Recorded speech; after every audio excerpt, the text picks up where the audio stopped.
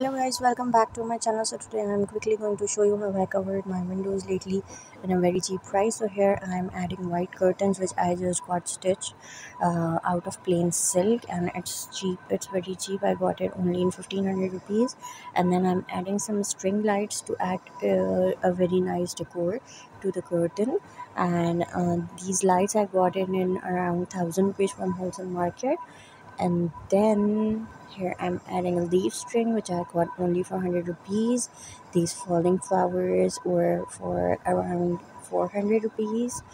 And here I'm putting a table in front so that the silk remains in place, adding a lamp which I already had.